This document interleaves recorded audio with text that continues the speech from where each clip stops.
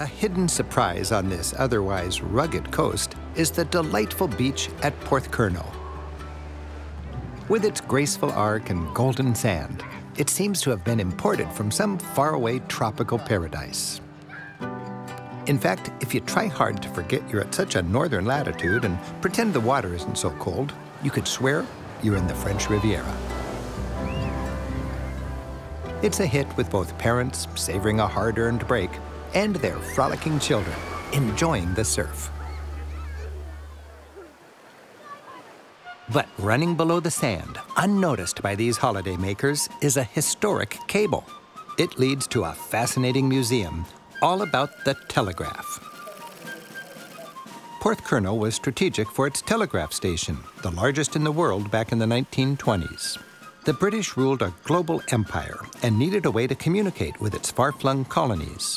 It developed a way to send Morse code messages through cables across the seas. Exhibits of early teletype machines explain these significant technological strides in what's nicknamed the Victorian Internet. This was really important. In 1869, it took 6 weeks to get a message from here to India. Then, after they laid the cables in 1870, it took 9 minutes. Eventually, 180,000 miles of cable like this was laid on ocean floors across the planet, and this little port was its hub. But today, Porthcurno's big draw is a dramatic open-air theater.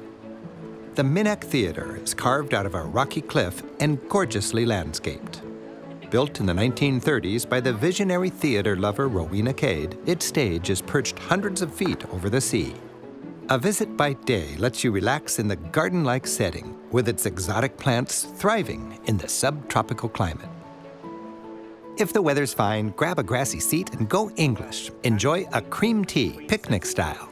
Well, you've obviously got your jam on first, and you've got to put the cream on the top when you're in Cornwall. It's a lot of cream. Oh, yeah. Just a little dollop on the top like that. That's exactly how you're supposed to have it. That's how you do it? Yeah. You are one of my favorite guides. I'm going to finish this one off. You can watch the seabirds. Gannets glide looking for a fresh fish lunch. When they spot one, they dive for it and hit the water at 60 miles an hour. I'm staying for tonight's performance. Throughout the season, theater lovers enjoy inexpensive plays in this unforgettable setting.